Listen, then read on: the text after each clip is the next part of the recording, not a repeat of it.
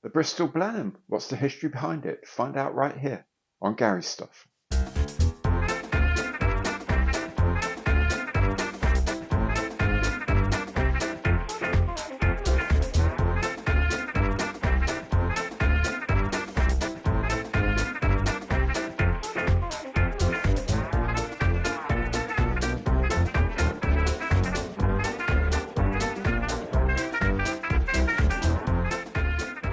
Hi, I'm Gary. Welcome to my channel and welcome back if you've been here before.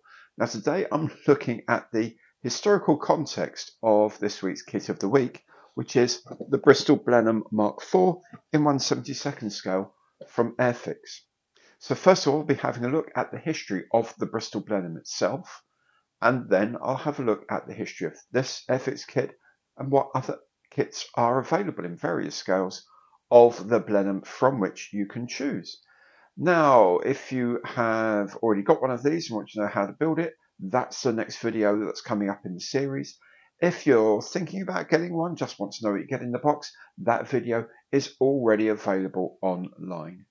Now, if you want to make sure you catch every one of my future videos, do please remember to subscribe to the channel and hit the bell for notifications of all my new releases. And of course, anything you like on the channel, please give it the imperial thumbs up on the like button below, because every like helps. And if you want to give a bit more concrete support, you can do that through super thanks, by becoming a channel member, or by any of my online partner programs, including the Airfix affiliate program. Enough of all of that, let's have a look at the history of the Bristol Blenheim.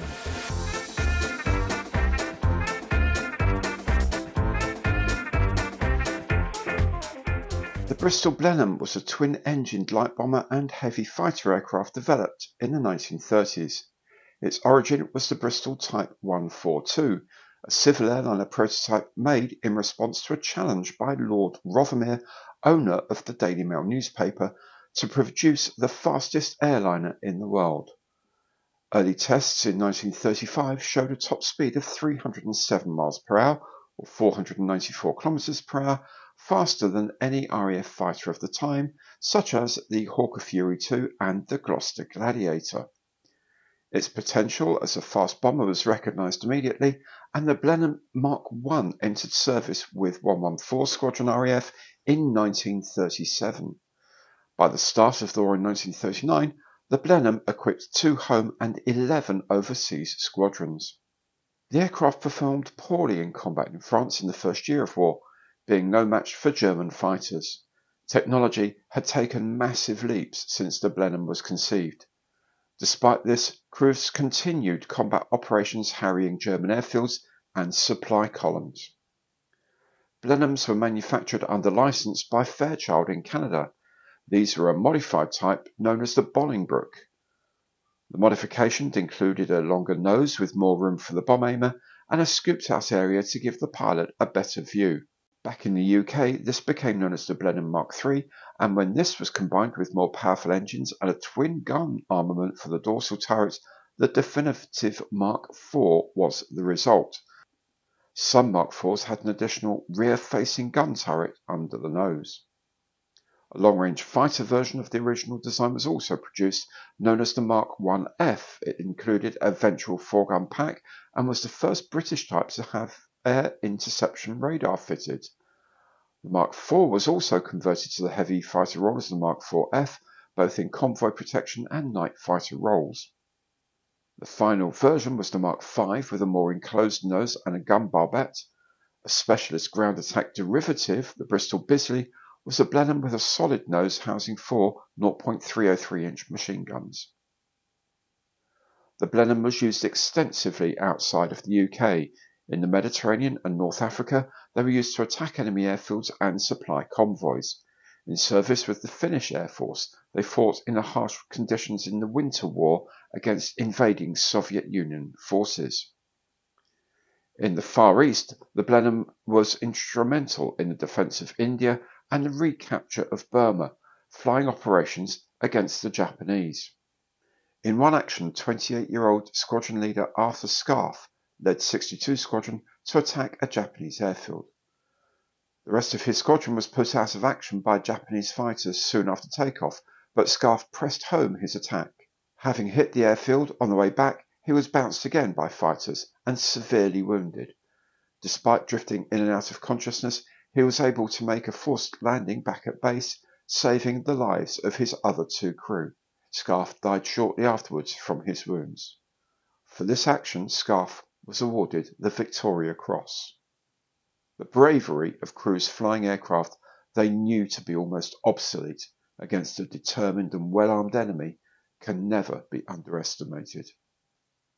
Over 4,400 Blenheims of all marks were built.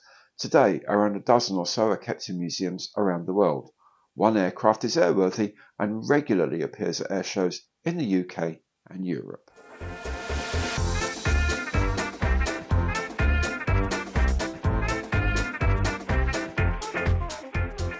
This FX kit of the Blenheim 4 was released in 2014, the same year as the Blenheim 1 was released as a new tooling. The Blenheim 1 was re-released with new decals in 2016, the Blenheim 4 being re-released with new parts and decals in 2017. The first FX kit of the Blenheim 4, not the Blenheim 1V as shown here, was made in 1968. It went through the usual barrage of rebranding and was last released as part of the Victoria Cross Icons set in 2011. The first kit available of the Blenheim was this Frog Penguin set from all the way back in 1939. It was re-released after the war in 1947. In 1969, Frog released a newer tooling of the Blenheim 4, followed by a Blenheim 1 in a twin box with a Messerschmitt Bf 109. This kit was picked up by Hasegawa in 1969, then by Novo, the Niepce Toy Factory, Kamatic, ZTS Plastic, and finally in the 1980s by DZI, by which time you can see the moulds are very tired indeed. Hopefully better Frog moulds went to Modelcraft in 1994 and to Revell in 1996 for their releases, and they obviously were cleaned up and even repaired.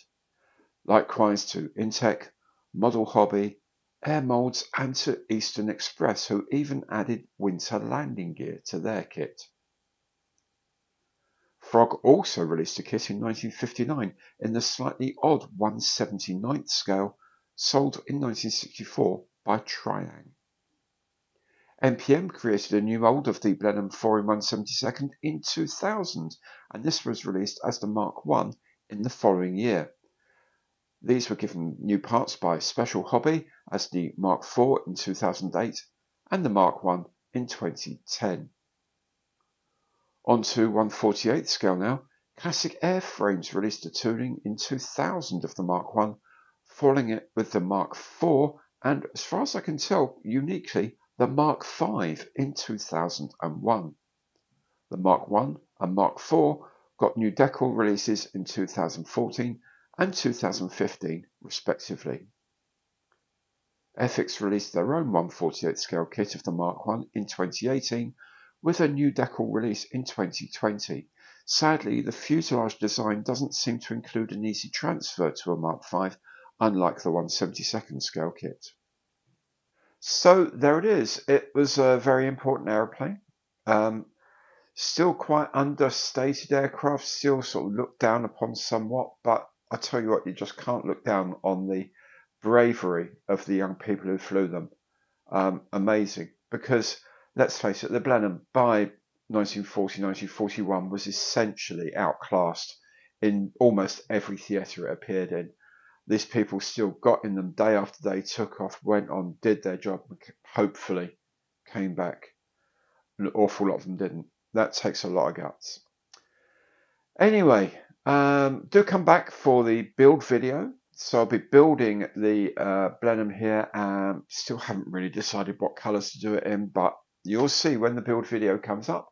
If you want to know when the build video comes up, all you have to do is subscribe to the channel if you haven't done so yet, and hit that bell, and you'll be notified of all of my future builds. And if you like anything you see on my channel, please do remember, Imperial thumbs up on the like button below, because every like helps. Thank you so much for watching. Hope to see you again very soon. Take very good care now, and goodbye.